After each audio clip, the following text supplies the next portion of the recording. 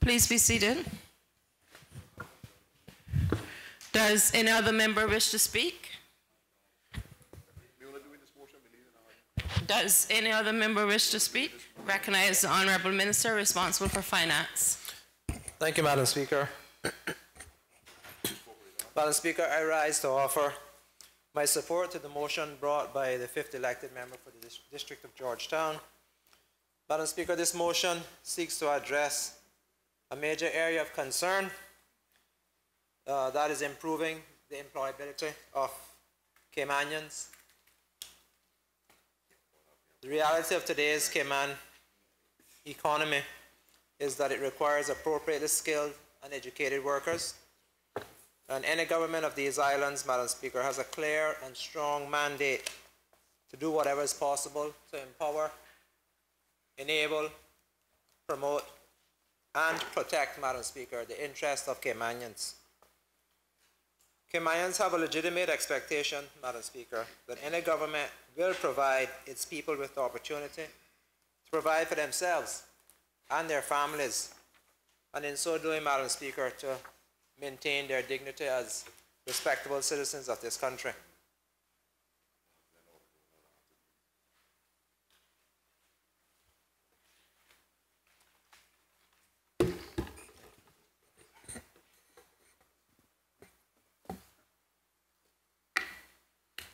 Over the last 4 decades, the Cayman Islands have transformed itself from a meager subsistence type economy into a vibrant, globally competitive, service-based economy, which has allowed many of our people to earn a decent living, to own their own homes, create and own their own businesses, educate themselves and their children, and in general to enjoy a higher standard of living than their forefathers did. Despite these successes, Madam Speaker, there have been many Caymanians who have been left behind. And they ask the question, and it's a question that's often heard: who are we developing for? Madam Speaker, Caymanians must be given the opportunity to become active participants in our economic success. And I will argue, Madam Speaker, should have the first priority when it comes to employment opportunities in these islands if they are qualified for the job. In its 2013 Labor Force Survey report, the Economics and Statistics Office reported that the labor force of the Cayman Islands consisted of some 38,483 persons, of which some 50.1%, or 19,317 persons, were Caymanian, and 49.9%, or 19,165 persons, were non-Caymanians. Amongst the Caymanian portion of the workforce, some 1,807 persons were reported as being unemployed. Truthfully, Madam Speaker, there is no quick and easy fix to improving the employment situation for Caymanians. It requires a concerted effort on the part of the government, employers, and the Caymanians themselves, Madam Speaker. It is the responsibility of the government to remove as many obstacles as possible and create a positive environment which encourages our people to obtain the skills required by the employer. In addition, the government must hold employers accountable for adherence to strict standards of creating a Caymanian-first workforce, rewarding those employers who have demonstrated compliance in this area, and reprimanding non-compliant employers. Nevertheless, individuals need to step up and take responsibility for their own personal development and actively seek to acquire the level of education and skills necessary to keep themselves employable. There are many job opportunities, Madam Speaker, available in Cayman. So we have to make sure that Caymanians are prepared to take advantage of those job opportunities.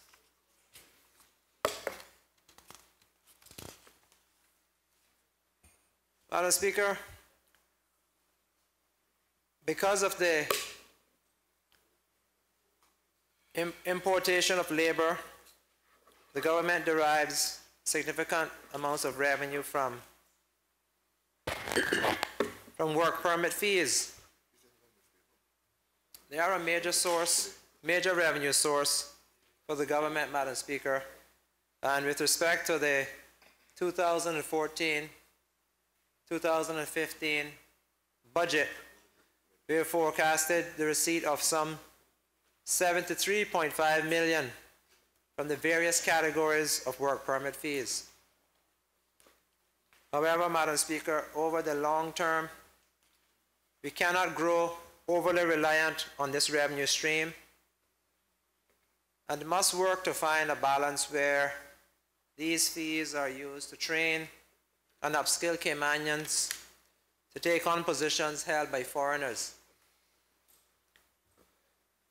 And Madam Speaker,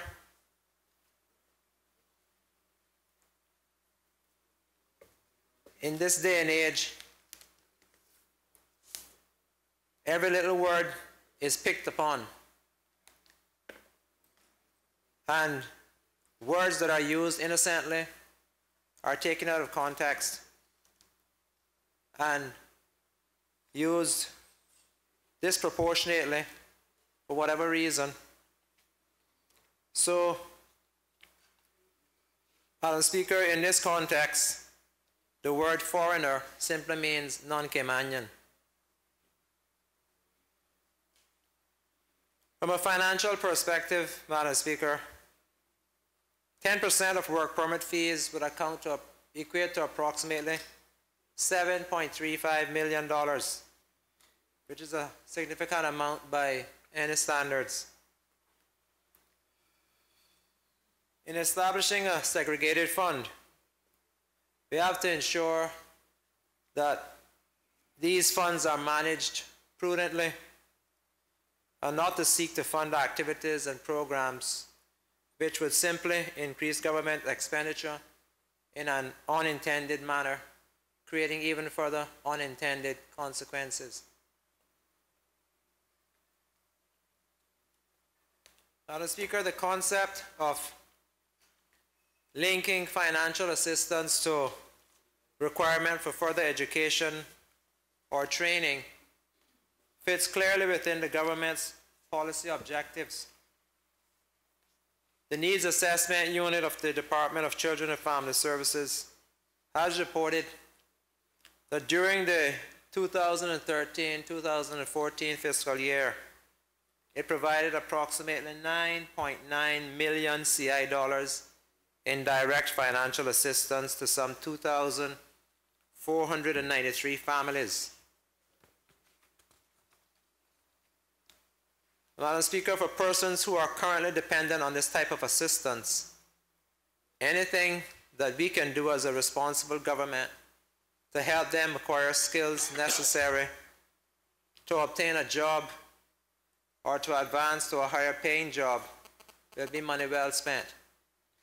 And therefore, Madam Speaker, the acceptance of this motion will begin a process where the government will begin to consider the affordability of the motion as brought by the 5th elected member for Georgetown. Thank you, Madam Speaker.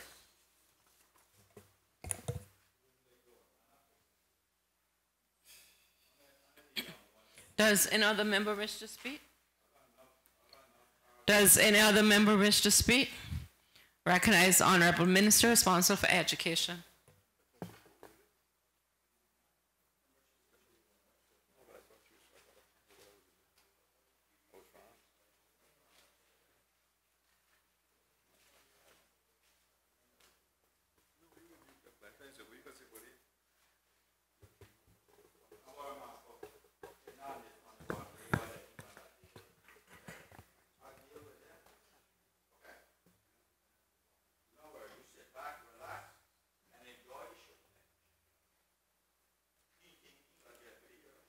Thank you, Madam Speaker. Madam Speaker, I rise to wholeheartedly support this motion, which was brought by the 5th elected member for the District of Georgetown. Madam Speaker, as the member stated in his closing remarks on this motion when he introduced it, this was something that the independent members of government campaigned very heavily on, and it is actually reflected in the National Priorities Plan 2013, the introduction and the implementation of the immigration accreditation system. So, Madam Speaker, as I said privately to the member, I'll say publicly, I absolutely think that this is not only necessary but timely, given that all the government is attempting to do with respect to investing in our human capital development, our employment initiatives, and therefore the attempt to bring down the incidence of unemployment amongst our people. Madam Speaker, this motion and what the motion calls for would help to provide meaningful opportunities for training and promotions of Caymanians in the workplace. And it recognizes the rewards and rewards employers who are, quote unquote, good corporate citizens that do their part. Madam Speaker, no matter how many resources the government attempts to put towards policing the system, and yes, there are many who would argue that not enough is done with respect to the enforcement of our laws, this program would help to create a self-policing regime. Madam Speaker, it puts the responsibility on the employer to prove compliance with the laws in order to be given the higher accreditation, and thus to be given the higher preference, so to speak, that goes along with being considered a higher tier accredited company. So, Madam Speaker, it shifts the burden of the issue of enforcement and compliance to the employer, and therefore we would expect that the increased levels of compliance would also be increased. Now, Madam Speaker, I don't want it to be understood or to be assumed that the government does not have still a responsibility with respect to enforcing the laws in which we as legislators make. That is why we have the various civil service departments, the various government departments, and we expect that those agencies would carry out their mandates with respect to enforcing the laws. But, Madam Speaker, much has been talked about the carrot and the stick approach, but I think it's important for us to recognize that, and as was alluded to by the 4th elected member for Bordentown when he gave his contributions, the issue of employment and labor relations in this regard, we have a very interesting system in that, Madam Speaker, although I have in my title Ministry of Employment the aspect with respect to regulating the gainful occupation of non-Caymanians falls within the immigration law administered by the Immigration Department. And so this accreditation system, Madam Speaker, would help to create the synergies, would help to create the culture of compliance which this government is trying to achieve by putting the various mechanisms in place. Madam Speaker, I'm happy to say that as a result of this government taking office last year, we have seen some significant improvements with respect to the cooperation and the workings of the Department of Labour and Pensions and the Immigration Department and the National Workforce Development Agencies. There have been mechanisms that have been put in place that are still being tested, still being tweaked, but we have come a long way, Madam Speaker, to the right hand knowing what the left hand is doing. But, Madam Speaker, as I said, this system will help to move us even further because it no longer just creates the government agencies chasing companies for compliance. Companies themselves would be clamoring to show that they are in compliance in order to get the higher accredited scores and therefore to be seen and to be given the rewards that come as a result.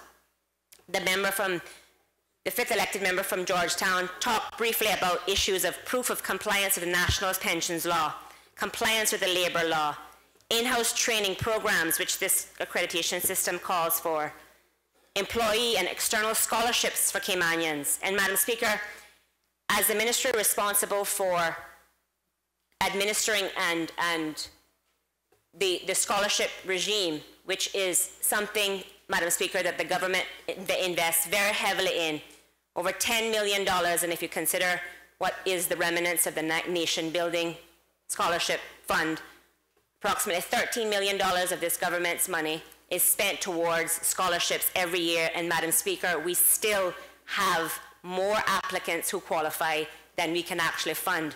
So, Madam Speaker, the responsibility of companies stepping forward and giving scholarships, and we know we have many good corporate citizens in that respect, Madam Speaker, and I want to recognize publicly those companies that do what they say that they do in their business plan and that they offer scholarships. But Madam Speaker, there are a large number of companies who are actually required to give external scholarships, but there is no mechanism in place which really actually tracks to see how many of those companies actually deliver on what they're expected to do. So, Madam Speaker, this system will help those companies to actually be in compliance with what they're required to do and want to get recognition for that through the actual accreditation. So it is a win-win on many fronts, Madam Speaker. We're actually able to supplement the pool of funds so more of our students, more of our people can get the scholarships which the government simply cannot afford to fund, albeit we have probably one of the most generous scholarship programs in the world. Companies would then be able to participate and get recognition for that as well. And Madam Speaker, another very important aspect of this accreditation system and the criteria in order to be considered an accredited company is participation in local educational programs. And Madam Speaker, you've heard me speak on a number of occasions in this House and also in the media about creating the public-private partnerships in education. And Madam Speaker, it is absolutely vital that this country accepts and embraces the need to have private sector participation in helping to provide the necessary resources from a financial, from a human capital, from a supporting the actual development of certain programs. Because simply put, Madam Speaker, the government alone cannot provide all things to all students, to all schools. We have, as I said, a very large budget, but Madam Speaker, we have more needs than we have resources, and the more that we continue to dedicate to education, which, Madam Speaker, as the Minister of Finance stated several days ago, education is one of the key priorities of this government, and we will continue to invest in it. The fact is, there are still more needs than we can provide without the participation of the community. And so this system will help to create the impetus for other companies who may not be actively participating. We do have some very notable organizations, both private sector as well as non-governmental organizations such as CISPA, supporting our numeracy program. We've got LIFE, Literacy is for Everyone, supporting our literacy program, and there are a number of other organizations, Rotary, with regards to literacy, and a number of them that I'm not able to list off in totality today. But, Madam Speaker, we have a whole other cadre of businesses who should be participating, and this program, Madam Speaker, will help to provide the impetus that many of them will need in order to get actively involved. Madam Speaker, it also deals with employment practices, and as I said, given that our employment regime straddles a number of ministries and a number of laws, it is important that we have a system that actually looks and causes companies to look very closely at what is considered fair and equitable pay practices. Now, Madam Speaker, as I said earlier today in my response to the minimum wage question, the government is also looking at ways to legislate that through the work of the Minimum Wage Advisory Committee, and we look forward to getting the report. But, Madam Speaker, this will also act as an impetus for those persons to decide what should be paid above and beyond what is determined to be the minimum wage. And again, Madam Speaker, those types of considerations would be given favorable treatment under the immigration accreditation system. It looks at companies determining and looking to promote the number of Caymanians as employees, number of Caymanians in management, health and safety practices, and other employment-related concerns, which, Madam Speaker, it is more effective if we have companies themselves coming to the table and actually putting forward these suggestions, which this system did when it was initially developed, and which we expect will continue because a number of companies were ready to hit go on implementing this. However, it never did come to fruition. And as I said, Madam Speaker, this is not only an important motion, it is a timely and necessary, because this government has a number of initiatives which we have started, which we are promoting, which we are hoping to continue to implement. But the mere fact is, we all know, for various reasons, we have to live within the means, so to speak, that we are given at least for the next several years, and therefore the participation of private sector in order to make this a reality is absolutely vital. Madam Speaker, I also endorse wholeheartedly the second resolution of this motion, which is the creation of a segregated training fund of 10% work permit fees to be paid into that. Madam Speaker, I'd like to briefly discuss some of the training initiatives and development initiatives which has been taken by this government primarily through the work of the National Workforce Development Agency. Madam Speaker, over the past year, the ministry has explored a range of options and opportunities to address the needs of training and development of Caymanians, seeking to access and seeking to progress in the labour market. Now, Madam Speaker, while some of these initiatives that have been developed are built on low-cost models, again, primarily with the understanding that we have to be financially sustainable and live within our means, other initiatives, Madam Speaker, that the government would like to roll out will require a source of funding. And Madam Speaker, as it stands at this time currently, the NWDA is not a revenue generating entity. And so it is imperative that as the agency seeks to develop its training and development initiatives, that there is some mechanism that's put in place to facilitate the funding needed to sustain and to enhance those initiatives. And Madam Speaker, through the development and training unit of the NWDA, there are 3 distinct areas of training which is being offered currently. There is a soft skills training, there are the technical skills training, and the employment search skills. And Madam Speaker, these workshops, these training programs are delivered primarily through a collaborative partnership between the NWDA and private sector volunteers. Madam Speaker, the volunteer basis of the model, on the one hand, allows us access to professionals and specialists in the private and public sector. It promotes sustainability from a purely financial perspective, given that there are minimal costs associated with delivering the training currently. It also helps to ensure that what is delivered is relevant as the workshops are developed and designed in partnership with employers currently. However, Madam Speaker, basing a training and development program primarily on volunteers has its drawbacks. Namely, it is subject to the availability, it is subject to the commitment of the volunteers who sign up to deliver these programs. And I'm made to understand that whereas we have a number of committed volunteers who on a weekly basis will participate and will deliver these training programs through the NWDA, there have been instances, Madam Speaker, where training sessions have been set up, participants registered with NWDA have shown up, and the volunteer instructors have not.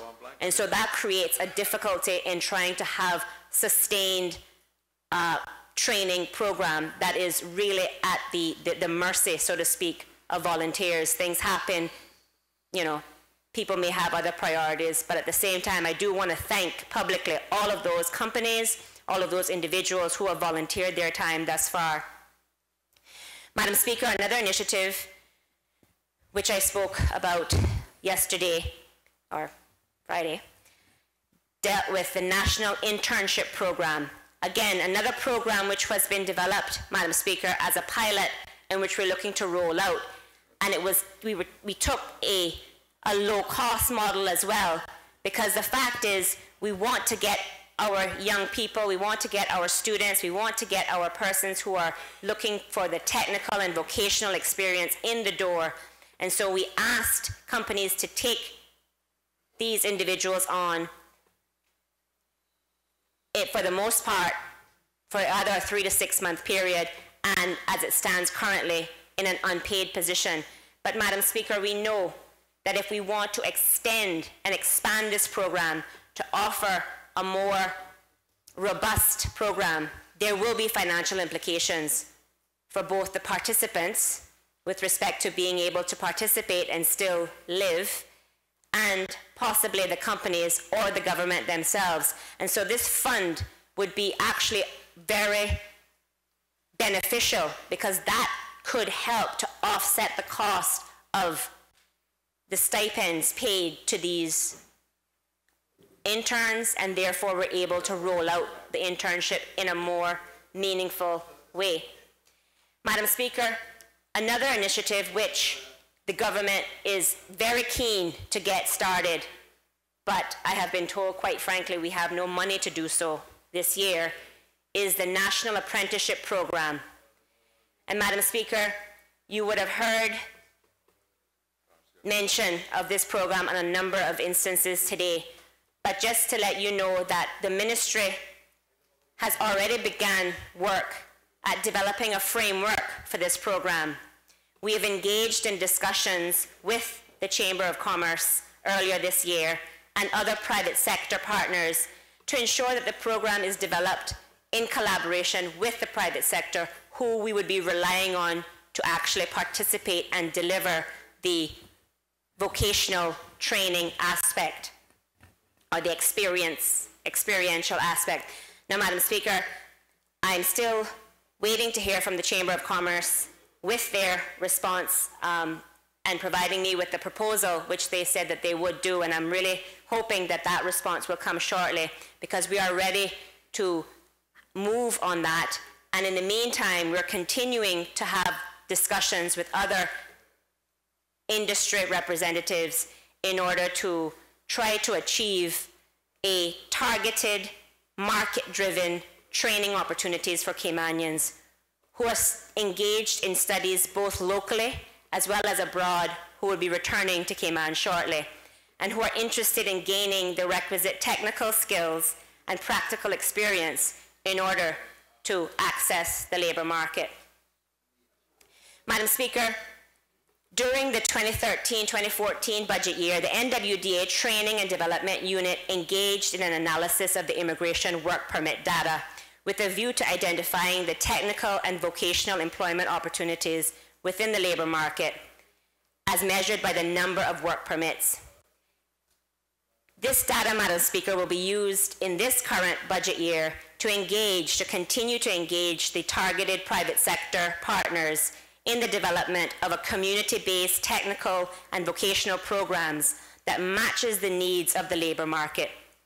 Madam Speaker, this community-based technical and vocational program will be the model used for the National Apprenticeship Program. And as I said, initial dialogues has begun with the Chamber of Commerce, and we're also continuing to have dialogues with other associations, such as the Cayman Contractors Association, in order to take this program forward with respect to the construction industry. And Madam Speaker, this has already been successfully launched through that of the School of Hospitality Studies, and we look to do something similar for other key industries in our community.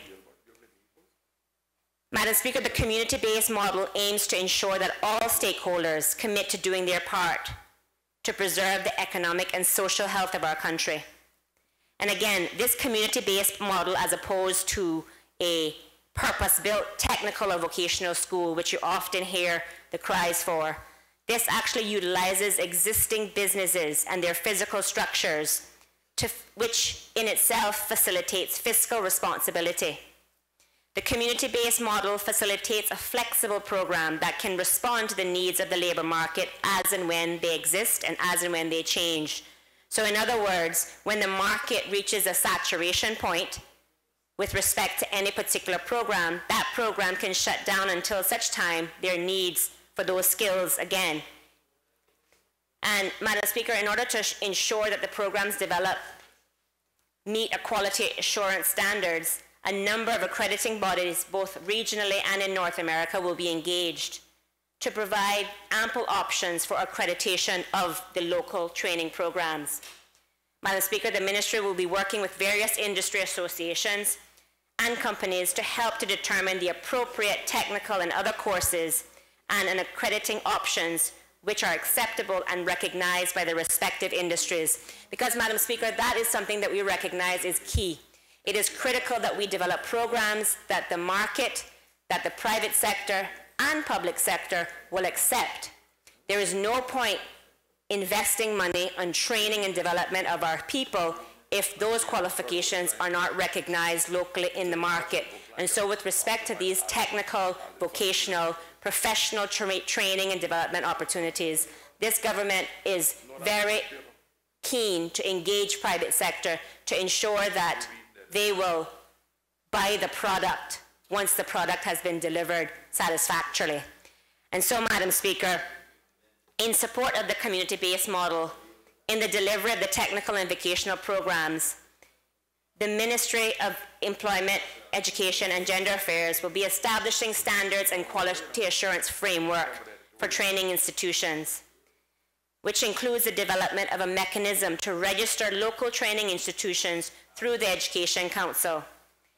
This facilitates opportunities for businesses to create training centers within their business while ensuring that quality control standards are in place. And Madam Speaker, this accreditation system speaks very heavily to those companies being rewarded for investing in training and development of our people.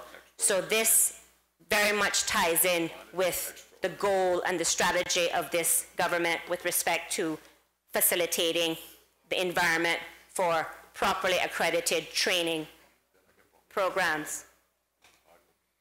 Madam Speaker, the government has set forth an agenda that seeks to ensure that educational opportunities meet the needs of the market.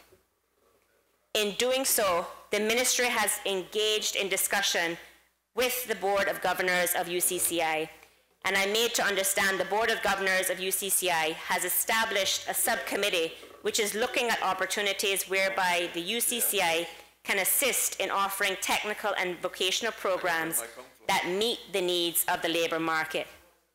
Again, the outcome of this review will help to ensure that the National Apprenticeship Program is established, and it will be supported by formal education opportunities at UCCI, which are actually accepted by the business community.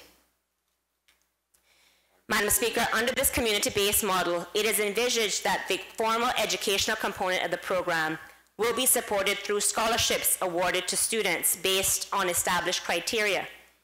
Once the students are engaged in the internship or placement component of the apprenticeship program, they will be placed with a local business. It is expected that the local business will provide either a stipend to the student for the duration of the program. And again, Madam Speaker, now with the advent of this fund, the cost for the scholarship program, for this scholarship aspect of the program, can be offset or help to be offset by this training and development fund, which this motion calls for. This model allows for the sharing of the financial responsibility and ultimately produces suitably qualified Caymanians. Madam Speaker, the investment made by employers will be returned to them through the pool of qualified local talent available. And again, Madam Speaker, this is recognized as a part of the immigration accreditation system. Madam Speaker, by moving to fund individual students as opposed to funding programs, it allows for the government to have a better mechanism of bonding students. It allows the government the ability to track students' progress through the respective programs and into the employment and labor market. And Madam Speaker, as was mentioned earlier in his submission, in the fifth elected member from Georgetown mentioned, the government is doing all that we can to try to create an environment where our people are given real, meaningful opportunities for training and development. But it is now up to individuals to take advantage of those opportunities and to take seriously those opportunities. And we expect that people will actually fulfill their obligation with respect to participating and completing. And in the instance where they don't, this mechanism will allow us to be able to determine who has not lived up to that obligation, and therefore there could be a formal system of bonding put in place. And Madam Speaker, this is an example of how the funds from the 10% contribution could be utilized to support the retooling and skills development of our people, a concrete example. So, Madam Speaker, I am very much looking forward to the government accepting this motion and acting on this motion so we're able to actually create a pool of funds which do not exist currently, so we can actually move forward on some of these initiatives which we've been talking about since we took office. Madam Speaker, utilizing the portion of this fund as a workforce income supplement will also provide us with the ability to provide unemployed persons with an incentive to engage in related activities to increasing employability, which again will facilitate their ability to get and retain meaningful employment. Developing this formal structure that ties financial support back to measurable activities ensures that persons who are receiving funds are engaged in activities designed to change their current employment status. Because as we heard already as well, you can't do what you've always did and expect to get different results. And so if we continue to give the man the fish without teaching him how to hold a line and fending for themselves, then we will continue to create and to promote a culture of dependency as opposed to a culture of empowerment and self-sufficiency. And so, Madam Speaker, this incentive provides a vehicle for reinforcing a healthy, positive, and constructive behaviors amongst some of the persons who are unemployed and who are currently receiving assistance from Children and Family Services. And now, Madam Speaker, I don't want it to be misunderstood or misconstrued or misquoted. Let me speak very clearly. We know that there are a number of persons who require assistance from Children and Family Services. Those persons should absolutely have access to, and in many cases, their assistance should actually be increased. But because the system that we have now does not promote to the extent that it could or it should, this quote-unquote welfare to work ethos, the persons that need the assistance can't get it, and persons who are getting assistance really shouldn't be getting it. So, Madam Speaker, we need to create an environment where we assist those persons who are able-bodied, but for given the real opportunities, they should be in employment. And by creating a mechanism that incentivizes companies to actually actively seek persons for employment, persons who could be able to be upskilled and trained given the opportunity, those persons would then be able to have and make a meaningful contribution. Because, Madam Speaker, many people, I see they in my constituency office on a weekly basis as well, many people have come to me in tears almost, with a pained expression of having to go to Children and Family Services because either what they're making is not making ends meet, or they're not gainfully employed for the amount of time for the week that they should be, they're underemployed, or they're outright unemployed, and so they're having to do something that they never thought they would have to do. And Madam Speaker, we know that in many instances, these individuals want to work.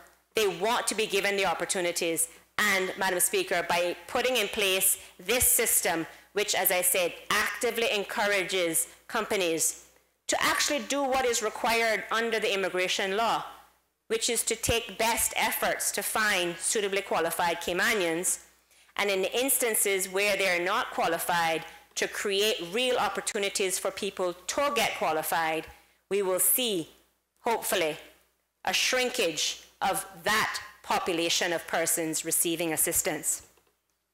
And Madam Speaker, in order to support this move towards the Welfare to Work program, the NWDA has developed a structured intake and assessment process, which includes the identification of barriers to employment and the appraisal of skills, interests, and abilities of the clients who register. Madam Speaker, through this process, job seekers are connected to training and development activities and mechanisms of support which are designed to facilitate the job seeker in overcoming any barriers to employment. Once these barriers have been identified, job seekers are engaged in a process of creating a professional development plan. And Madam Speaker, this is something that is new, that has just been introduced by this government, in that job seekers no longer can just register. If you register and you are seeking assistance from the National Workforce Development Agency, you are now obligated to create a tailor-made professional development plan based on the assessment of your skills and interests. And this plan documents specific details of the activities that the job seeker has committed to engaging in as they address these barriers that they have to having them gain meaningful employment. And they must engage in the work necessary to meet the needs of the current labor market. These include training opportunities, volunteer work, community service, therapeutic services, mental health treatment, substance abuse treatment, and the like. So, Madam Speaker, job-seeking clients are being held accountable to their own professional development plan. And that is something that is important to stress, because not only is the government saying that we are wanting to hold employers accountable, which this accreditation system will help to do, and employers will willingly do so in order to reap the benefits, but we are also making sure that we put mechanisms in place to hold job seekers accountable as well.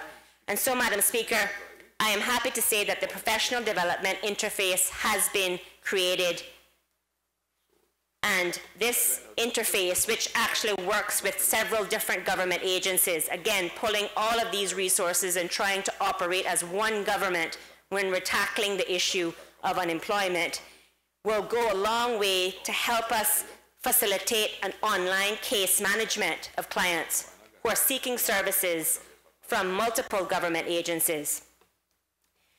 And so if an NWDA job-seeking client is also accessing the service of another government agency, this interface allows the various agencies to provide feedback on the job seeker's progress and the various activities they have committed to engaging in to ensure that the work necessary, that they work and they do what is necessary to get them one step closer to entering and performing in the job market. So, Madam Speaker, this mechanism, as designed and developed by the National Workforce Development Agency, can be used to provide the structure needed to ensure that the proposed workforce income supplement is successful.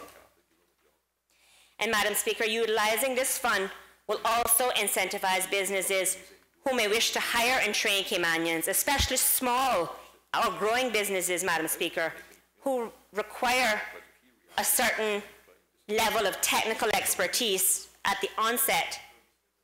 Those businesses may then be incentivized to take on and train as a part of their growing business Caymanians at a low cost, which is commercially viable and sustainable.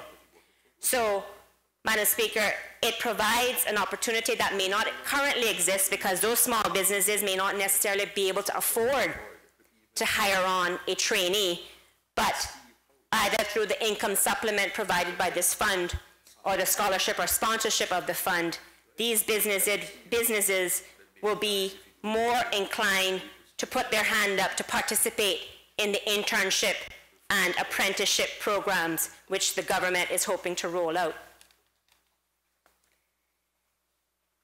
Madam Speaker,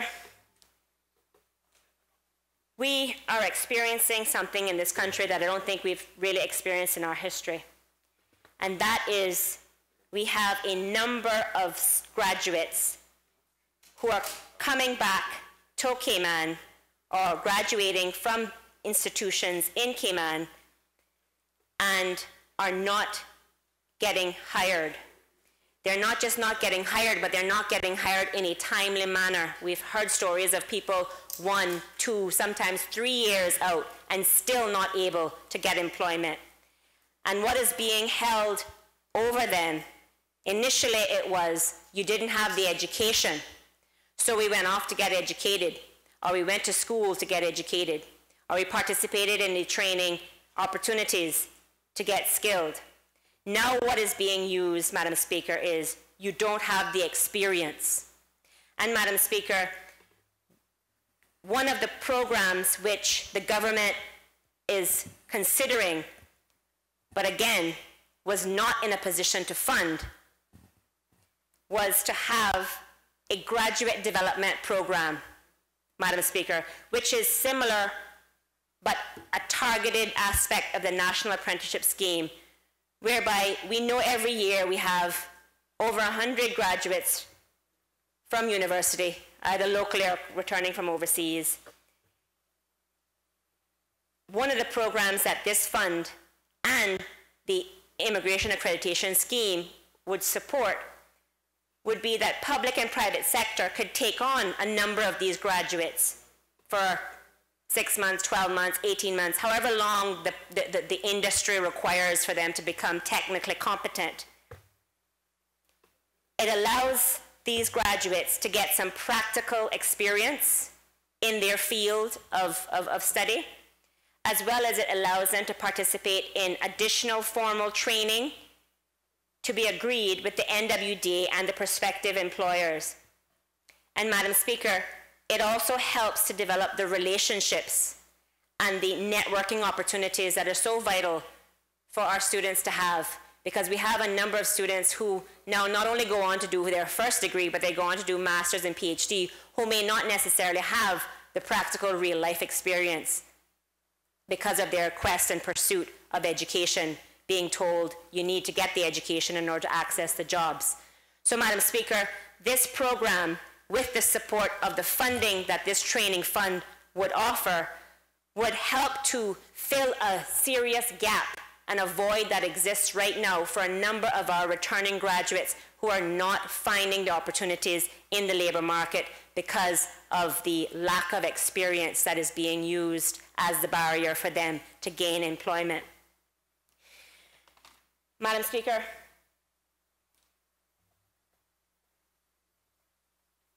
the fourth elected member from Bodden Town made, in his contribution, a comment with respect to whether or not immigration is the appropriate place to deal with labor and labor relations in this regard.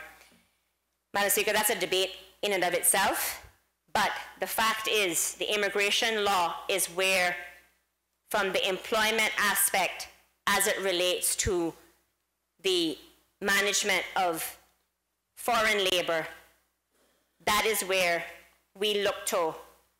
And Madam Speaker, I think it's important for the listening public and members in this chamber as well, possibly, to get an understanding of what the legislative framework is right now as it relates to employment and that of the work permit. Madam Speaker, I recall being asked on a local talk show a couple of months back now, what was the employment policy governing the hiring of Caymanians, and I stated very clearly that that policy was enshrined in immigration law. However, I don't believe that the talk show hosts actually understood that point, but I will reiterate for the listening public as well. If you look at Section 4 of the Immigration Regulations 2013, it clearly states that an employer or prospective employer shall use his best endeavors to ascertain whether or not there is a Caymanian or person legally and ordinarily resident in the islands, ready, willing, and able to undertake the job in question before making an application for the grant or renewal of a work permit in respect of a worker or prospective worker whose gainful occupation in the job is sought to be authorized by the work permit. So, Madam Speaker, in other words, the employment policy that the government has, as I said, you could argue it's in the quote-unquote wrong law, but this is the policy. An employer must take best endeavors to ascertain whether or not there is a Caymanian, an other category of worker who are ready, willing, and able to undertake the job in question before making an application. So, Madam Speaker, also in looking at Regulations 4.3, the regulations calls for the purpose of fulfilling that first regulation, the employer or prospective employer shall comply with subsection or section 44.2b of the immigration law. And Madam Speaker, turning to 44.2b, it simply states, in relation to the prospective employer, that he has, unless he has been exempted by the governor or by the board, sought by advertising in at least 2 issues of the 2 consecutive weeks in a local newspaper to ascertain the availability of any one or more of the following in order for which they're listed. So, Madam Speaker, that regulation calls for simply the advertising in 2 issues in 2 consecutive weeks. And Madam Speaker, I have to say that in my estimation, that requirement is woefully deficient. Because, Madam Speaker, we have an immigration department, as we heard from the Deputy Governor, who has lots of information on employees. They have lots of information with respect to persons who are on work permit. So, Madam Speaker, I submit here today that we need to have a system where the immigration department publishes on an open and transparent database when each permit has been granted, the type of job associated with the permit, and when the permit is up for renewal. Now, Madam Speaker, this information can be published on a no-names basis, so I'm not here advocating for people's personal information, but I am advocating for having a transparent database so people will know exactly what jobs are coming available when. The purpose, Madam Speaker, of the investment in the National Workforce Development Agency database to provide a link, which has been accomplished in 1 year, which many people thought wasn't going to happen, and I know that there are still technical issues which are being worked on as we speak. But, Madam Speaker, the NWDA database provides that information to the Immigration Department about which Caymanians which other persons, legal and ordinarily resident, are registered, who are presenting themselves as being available to do certain jobs. But Madam Speaker, we need to go one step further. We need to know when these jobs are available, when they're coming up, because Madam Speaker, if we look again at the immigration law, under Section 5, each permit shall have an endorsement or be accompanied by a notice to the work permit holder in the following terms.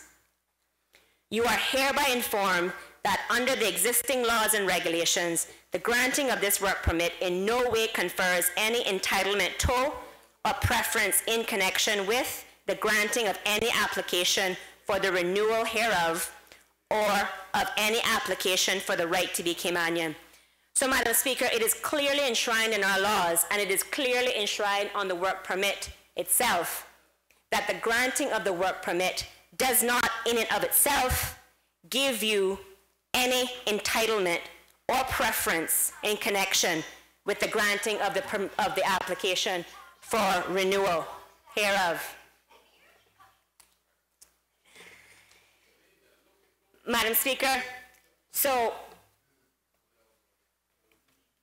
it's important that for students, again, students that are coming back, students that are trying to access the market, professionals who we have made redundant, or professionals who would be looking to change positions even for career progression and career advancement, it is important that we have a system that captures when these jobs are actually coming to market, and the reliance on 2 consecutive weeks in the newspaper is not sufficient notice for people to plan, to access, to even develop the skills that may be needed. Because these applications are supposed to, or these ads are supposed to outline what the skills are to do those jobs. It is about helping our people plan and prepare for the right type of skill set and the right skills development programs. And so we need to have this transparent information, Madam Speaker, in order to make a meaningful dent in the issue of unemployment.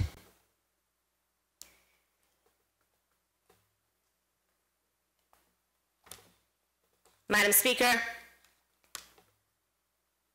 the immigration regulations go on to speak about the board or the chief immigration officer may require an applicant for the grant or renewal of a work permit to provide details of any program that he has that is designed to ensure that Caymanians are provided with the instructions and practical experience necessary to make them fully qualified to carry out the job concerned satisfactorily and as expeditiously as possible. It goes on to state that the absence of such a program or the failure to implement such a program without reasonable cause constitutes a ground for denying the grant or renewal of the work permit. So, Madam Speaker, the immigration regulations already speak to the requirement for training. And as many of the persons speaking earlier today recognize, is that there is an issue with respect to the actual enforcement of these regulations in many instances. This system, Madam Speaker, will help to shift the burden to the employers themselves to demonstrate that they are actually doing just that, providing meaningful opportunities for practical experience and instructions in a way which supports the training and development of Caymanians. And so, Madam Speaker, by accepting this motion, we will help to create an environment where these provisions are actually operationalized, but also, Madam Speaker, what the government has been doing with respect to developing the framework, developing the resources, developing the programs offered through the NWDA, through the development of the database, and hopefully by immigration, developing a similar database with respect to work permit applications. We will have a mechanism which operationalizes these sections of the regulations which have been made over 10 years ago.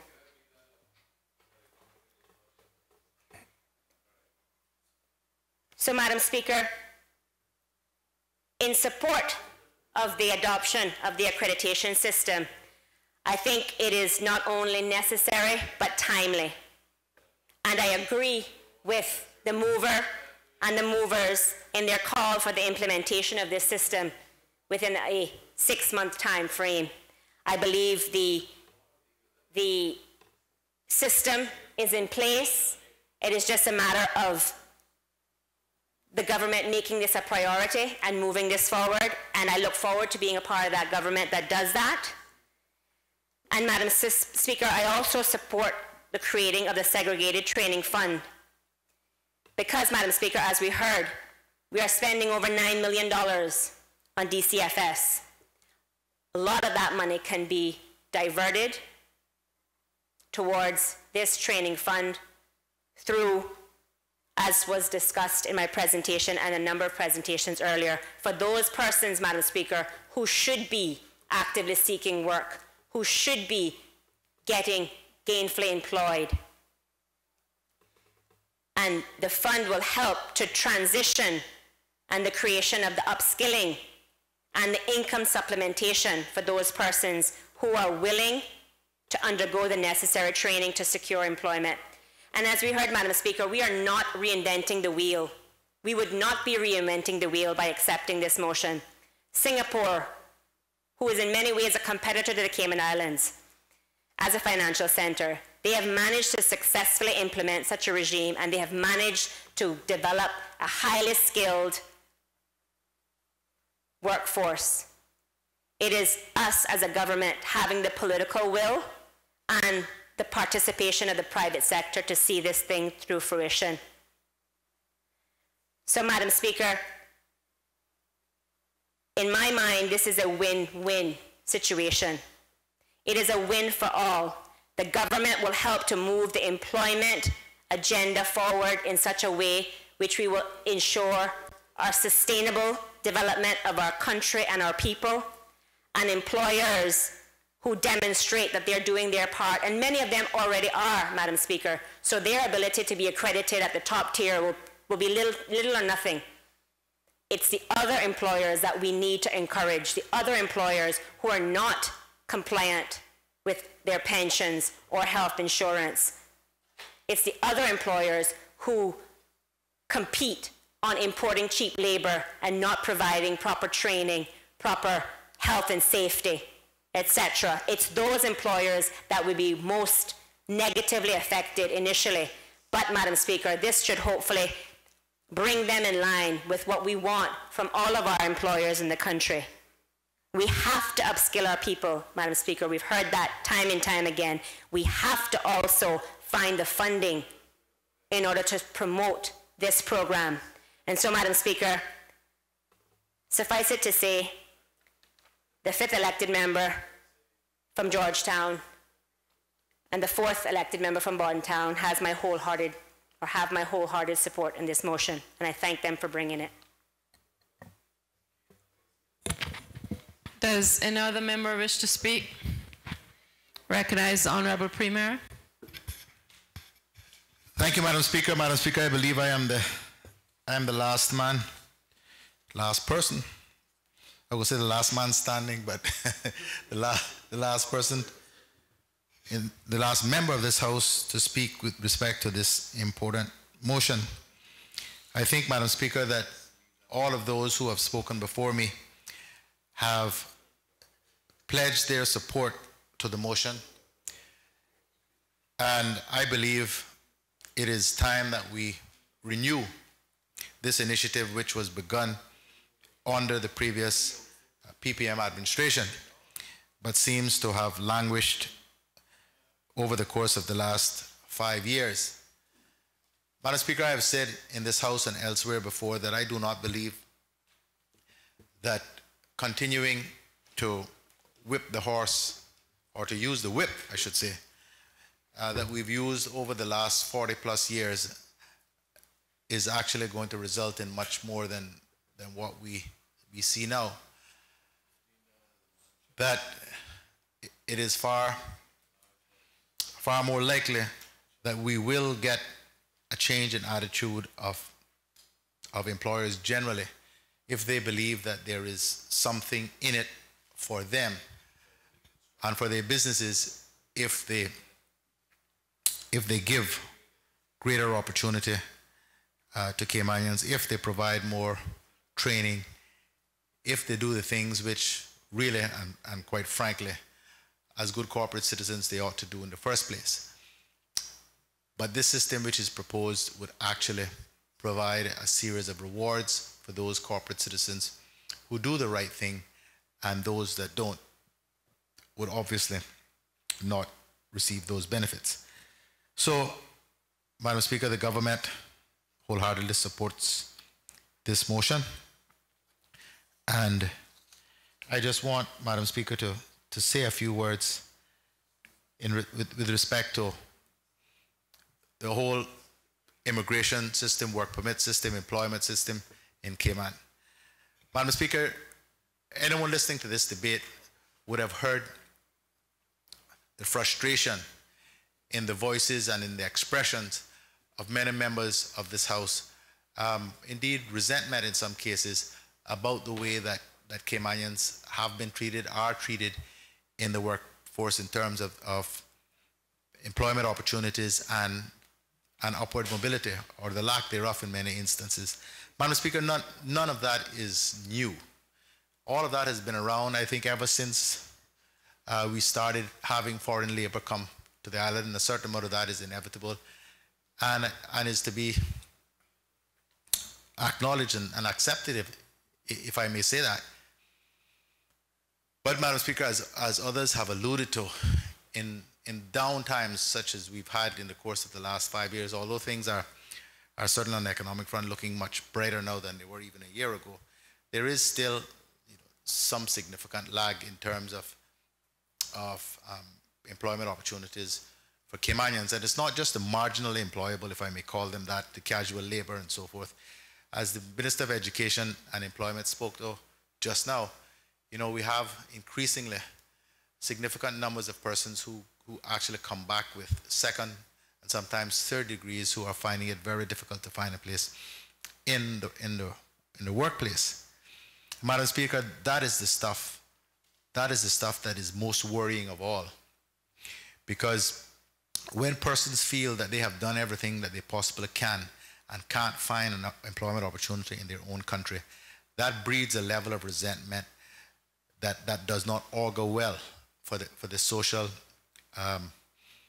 balance and peace for which places like Cayman have been known for many, many years. And Madam Speaker, I can't, although I said I would never do this, I can't help but comment on the lack of sensitivity, really, of some in the media, Madam Speaker, when they speak to these issues. But I don't want to get into a back and forth between myself and the Cayman Compass and their editorial board and so forth. But I'm going to say this much, Madam Speaker. I know full well, as does every member of this government, and indeed most people in the country, that the Cayman Compass does not support the current administration. Quite who they are backing is anybody's guess. But I'll say this. It is one thing to have an opinion. It's another thing to base that opinion on factually incorrect statements and premises and positions, which increasingly and with distressing regularity they do. They commented in the editorial today about the policy that has been adopted by this government with respect to immigration couldn't be further from the truth. And if one just examines the facts of what we've done in immigration, on the immigration front since we took office, it will become apparent to anyone. Which administration was it that dealt with the temporary limited term permits, the TLEPs, extended permits?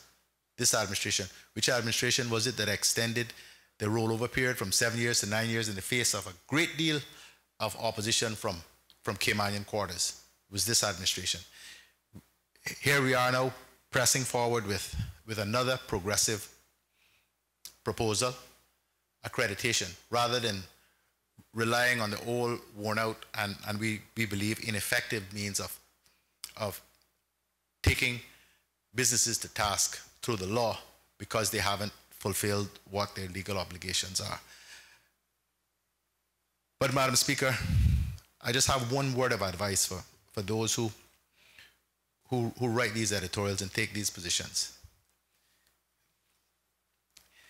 You will never ever discern what the attitude and the sentiment and the basis for feelings of local people by simply circulating in the cocktail circuit. You've got to live in the real Cayman and move among our people. And then you won't express surprise about this growing feeling of us and them, which you write about in your editorial column. Madam Speaker, pretending it doesn't exist is not going to make it go away. And when they talk about preaching divisiveness, the divisiveness that I see and I feel is generally not in this House. I see it more and more in the editorial column of places like the Caymanian Compass. Madam Speaker, this country has been built because over the years we have managed to understand, even when there's resentment and hard feelings on either side, that the relationship between Caymanians and those who come here to work and invest is a symbiotic relationship. It requires both of us. But please don't come to my country and to tell me, or to tell the people of this country, that it's better to do it this way because that's how they did it where you come from. It amazes me all the time that people who have left where they came from because they see a better prospect somewhere else will seek immediately to import and impose upon that other place all of the things and systems and attitudes that they left because they didn't think it was working well. Madam Speaker, this is not a xenophobic government, because I expect that's going to be the next headline I'm going to see. This is a government that is striving in difficult circumstances and with little support from most media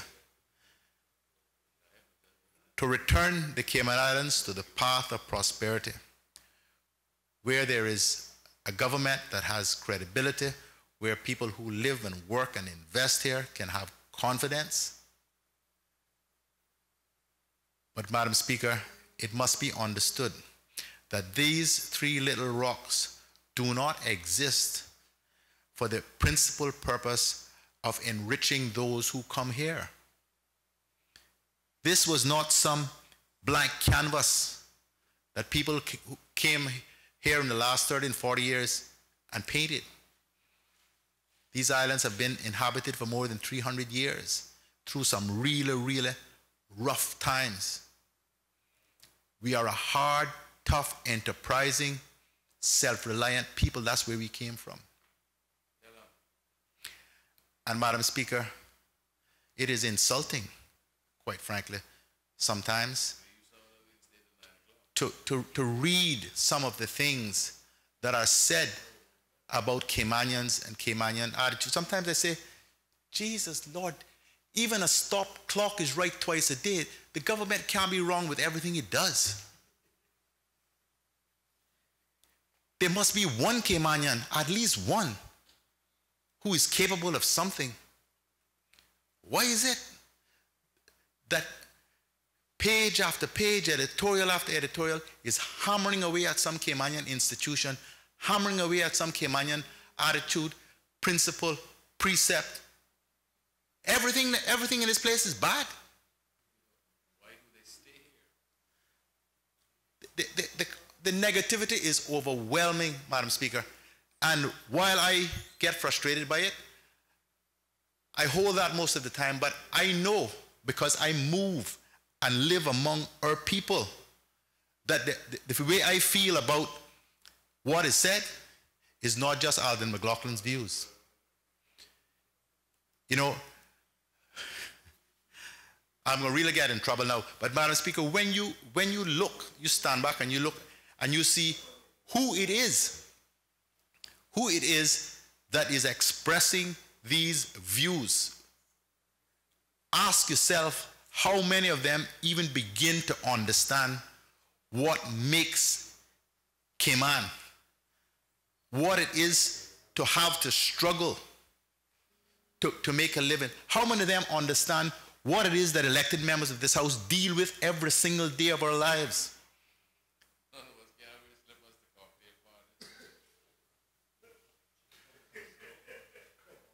Madam Speaker, they say, and the editorial says, a rising tide lifts all boats. But Madam Speaker,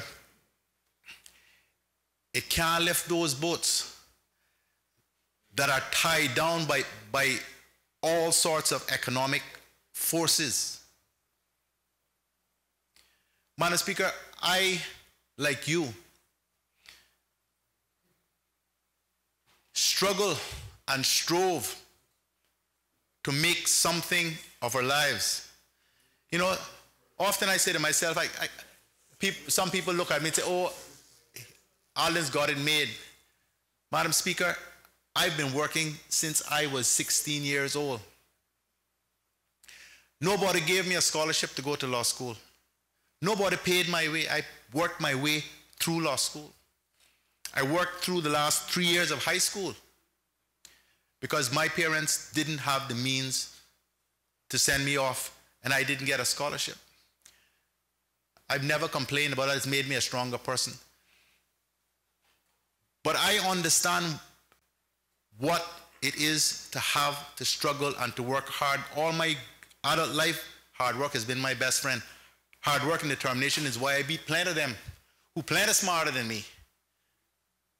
But not many around that prepared to do any more work than I'm prepared to do, even at this point in my life. But Madam Speaker, I know all about attitudes to Caymanians in the workforce.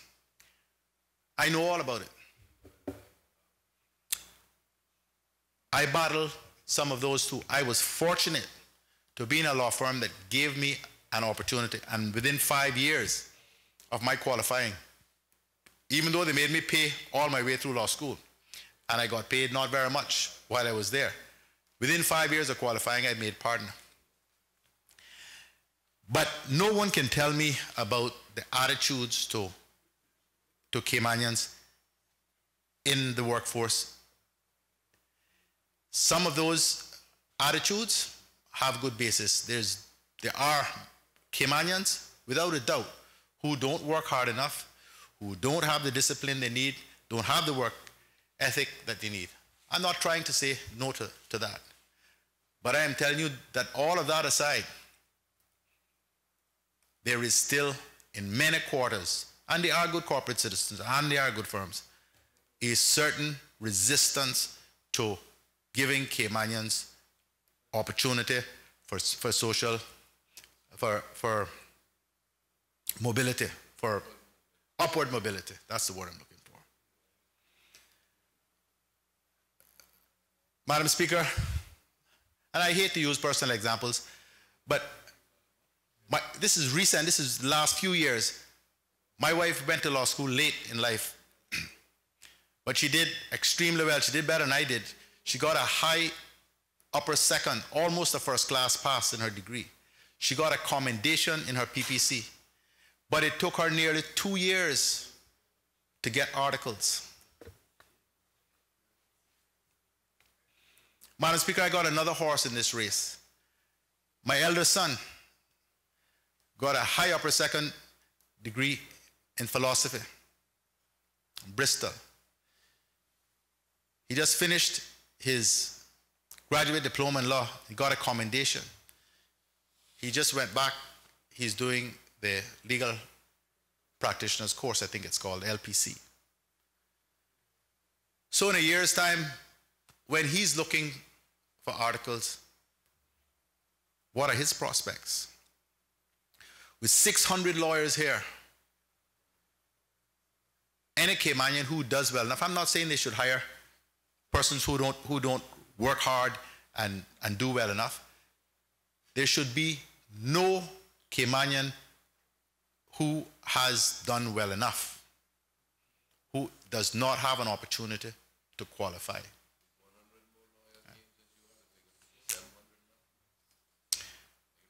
So, Madam Speaker,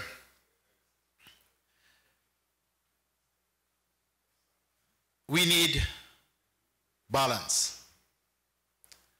There are those who on the other side, who believe that every foreigner ought to be run off the island and that we can do it all by ourselves, and that we need to make the work permit provisions tougher and all of that.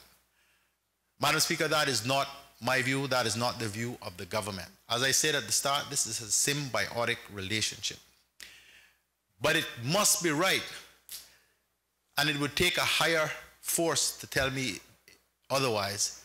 It must be right that a Caymanian who strives, who wishes to work, who does the necessary to get the qualifications and the training, that they ought not to be offered the job in preference to someone who is not Caymanian. If anyone can convince me that there's something wrong with that, then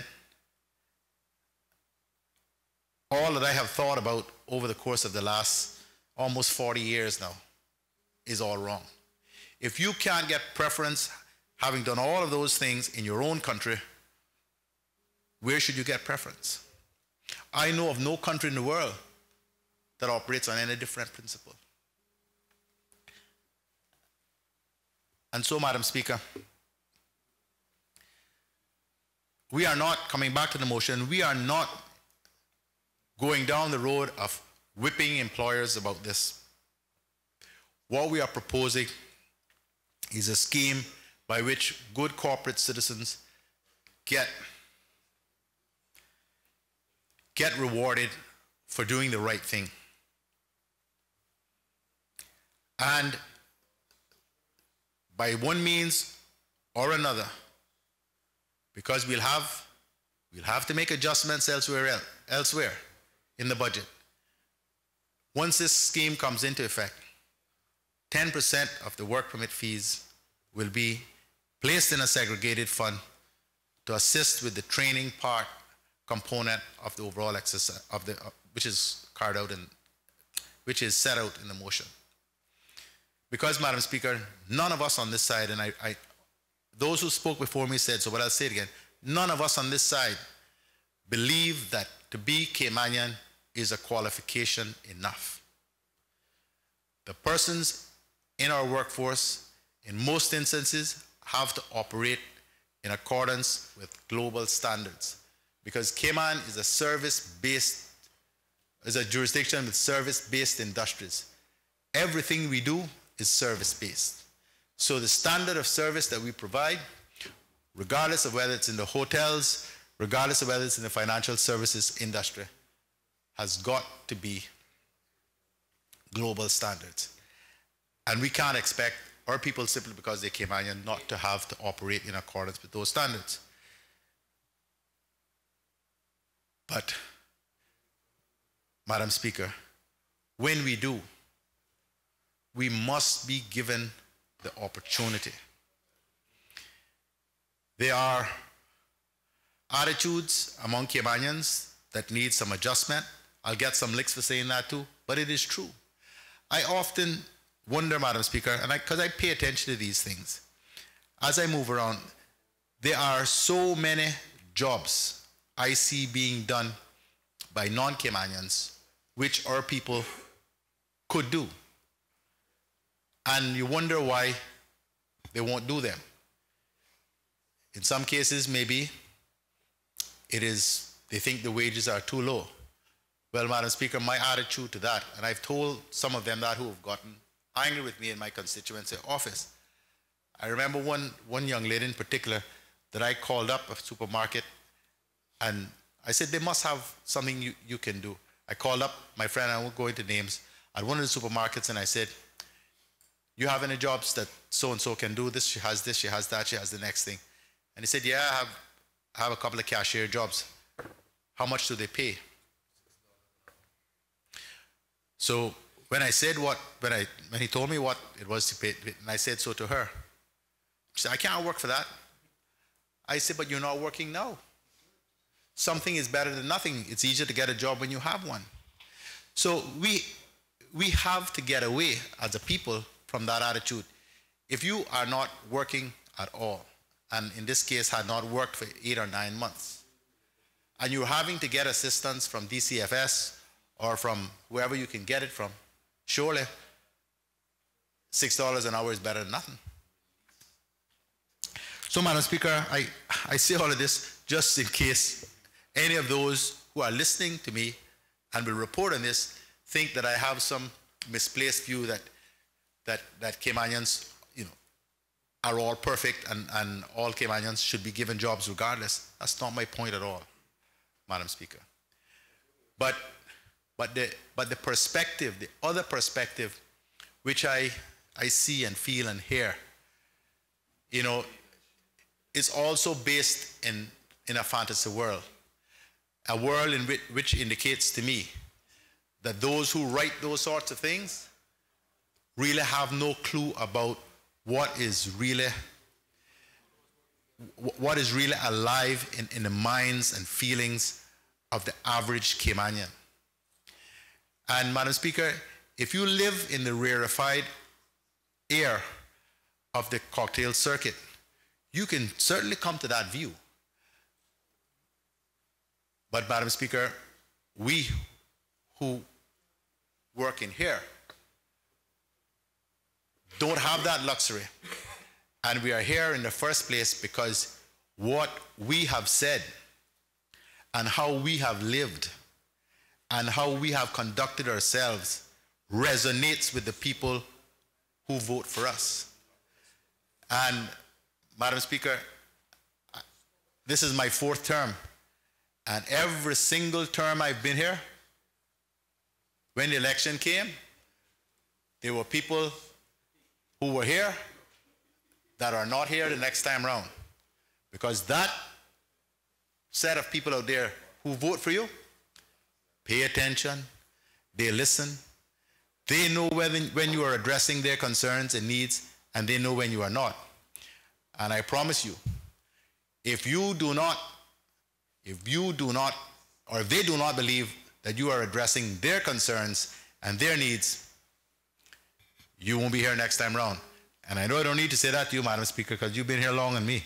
You understand that very well. And Madam Speaker,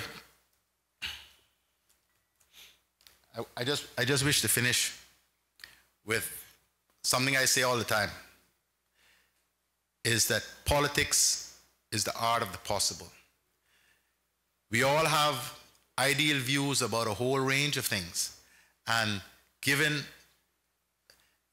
that things were ideal, this is precisely what we would do, and we would fix it. But politics is not the world of the ideal.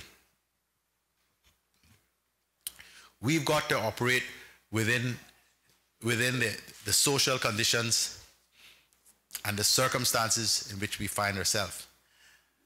One thing this government is not lacking is vision. But, Madam Speaker, it is vision tempered by the reality of the circumstances, including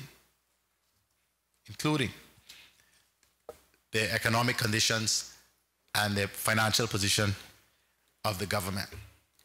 We are keenly conscious of the need to continue our work in getting the economy moving again. It is moving, but moving faster. Of course, we agree that more job creation is what we need, because the more jobs there are, the more opportunities there are for everyone. But surely, Madam Speaker, you cannot be saying to us that in the meantime we ought not to insist that the jobs that there are, if there are Caymanians who are willing and able to do those jobs, that they shouldn't have those jobs, but that we should import more people to do those jobs and leave those Caymanians displaced, which is what the editorial is suggesting. Madam Speaker, that sort of approach is a recipe for social disaster. the feelings and the very strong feelings, those who listen to the talk shows, those who move around and listen to people chatting in the supermarkets, in the bars, in the restaurants, the local people, will know what I say to be the truth. Is that when Caymanians look and believe that there are foreigners in jobs which they can do, there's bound to be huge resentment. There's bound to be this feeling of they're getting all of it and we're not getting anything. And if we as a government choose to ignore that sentiment, I'm afraid, Madam Speaker, we won't be the government for very long. But then again, that may well be what those in certain quarters are hoping for, and that they can return to a time where policy can be set at the editorial table. My view, Madam Speaker, is if you want to set policy, you need to get elected. You know, those of us who are here have the privilege to set policy because we have run the gauntlet and we have been chosen. Everything is but for a time. And I know full well, Madam Speaker, that I may never have another term. That's the way it is. But this I know, Madam Speaker, while I'm here, while I enjoy the confidence of my people and my government, I'm going to endeavor to do that which is right. I am not perfect. No one in my government is. I have made mistakes. Lord knows I'll probably make some more. But of this, everyone in this country can be certain. I care deeply about this place and my people. I am the 7th generation on my father's side to walk this land. There are some who claim to love Cayman, and perhaps they do. They say Cayman is a place that they want to live in. Madam Speaker, Cayman is the place I want to die in. And here, my bones interred, along with those of the generations who have gone before me. My only legacy, I hope, is they say he was an honest man who tried his best for his people, and he loved his country and his people dearly. I want no other legacy. Thank you, Madam Speaker. Does another member wish to speak? Does another member wish to speak? Last call. If no one wishes to speak, I'll call on the mover to exercise his right of reply. Thank you, Madam Speaker. I will be brief. Madam Speaker, I am extremely grateful for the overwhelming support that I received when putting this motion forward. But with this group of politicians who have Cayman's interest at heart, I can't say that I was surprised. I'd expect nothing less. Madam Speaker, there were a number of our colleagues who didn't get up to speak but saw me outside the chamber and wholeheartedly supported the motion. So for those in the chamber and those who have left, I want to publicly thank them, because every single person that was here today has given their support. Madam Speaker, we now have a task in front of us, and I've set a 6-month deadline. So I promise that I will work tirelessly to ensure that we implement this over that period. With the help of my colleagues in government, I know that we can and will get this done. Madam Speaker, I'd like to thank you again for your indulgence. To the 4th elected member from Bodden Town, I thank you for supporting me in this motion. And to all the members in this honorable house, I say thank you. Good night, Madam Speaker. The question is that be it therefore resolved that the government consider a review and, if necessary, a revision of the Immigration Law 2013 revision and the draft immigration accreditation system with a view to implement in short order and no later than in 6 months the methodology set out in the draft immigration accreditation system documents. Be it therefore also resolved that the government considers appointing a task force to consider any relevant revisions to the immigration law subsequent to the draft IAS documents. Such task force to carry out public consultation and input from related stakeholders and present their revised draft to the immigration accreditation system, which will be included in an amendment to the immigration law and brought into effect. Be it therefore also resolved that the government consider as part of the immigration accreditation system the Singapore model, whereby for each skilled worker imported, 10% of the work permit fee currently paid for such work permit holder to be paid into a segregated fund by the Immigration Department. The funds should be used solely for the training and upskilling of locals in order to teach skills and retool workers in order to allow unskilled locals to enter into and succeed in the skilled labor market that they are currently not able to access.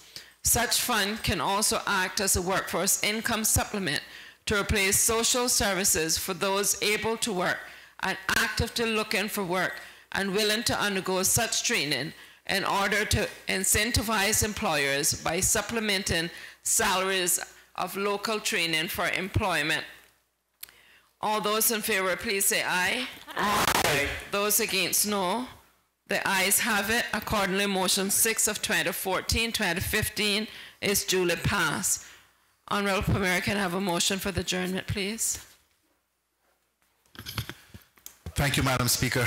Madam Speaker, my great hope and expectations were dashed. We got 4 motions left to go. So I'll have to adjourn this Honourable House until 10 a.m. on Wednesday morning. The question is that this Honourable House do now be adjourned until 10 a.m. Wednesday morning. All those in favour, please say aye. Aye. Those against, no. The ayes have it. The House now stands adjourned until 10 a.m. Wednesday morning.